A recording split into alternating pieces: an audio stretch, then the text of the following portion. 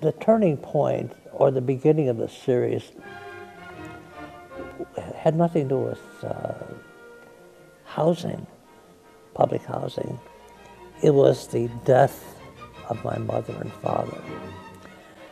And up to that point, I thought that that time was stationary, that things would always go on, and that somehow things would never die. It'd be just continuous. And once my parents died, I was jettisoned back to my past. And I wanted to sort of sense or identify some continuity.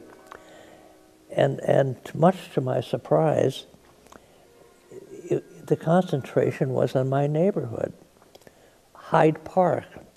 And it was going through urban renewal.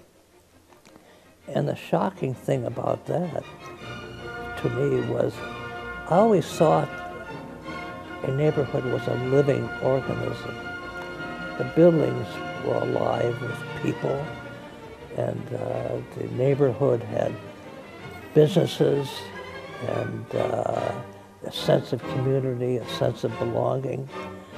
And then I witnessed the destruction of the neighborhood, piece by piece, and I realized the reason for it, for urban renewal, is that the poor in Hyde Park and the blacks were considered a threat to the stability of the neighborhood, and that we were not wanted.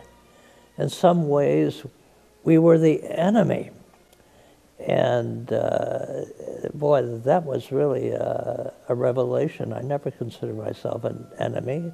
I always thought I was sort of privileged to be in that wonderful, dynamic neighborhood.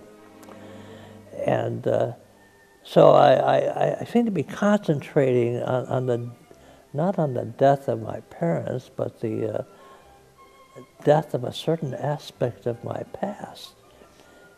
And by examining the past, I was trying to find a sense of timelessness. So I completed the paintings, and of course, I didn't have Cabrini green in mind when I did the paintings.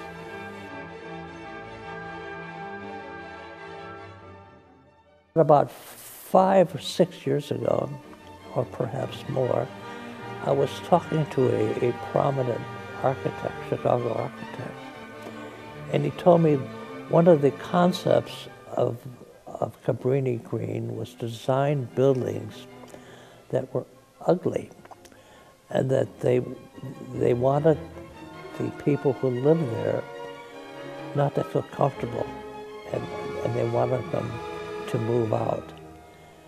They didn't think that beauty was a intrinsic part of the human psyche. That just shocked me. And then almost instantaneously, I became aware of Cabrini green for a variety of reasons. I went to school in Chicago. I saw Cabrini green constructed. I saw it decaying. I saw it being demolished. I didn't give it a second thought. I thought it was just part of life. But because a similar thing happened to me, I became aware of the other. I became the other. I had great empathy for what the residents of Cabrini green experienced.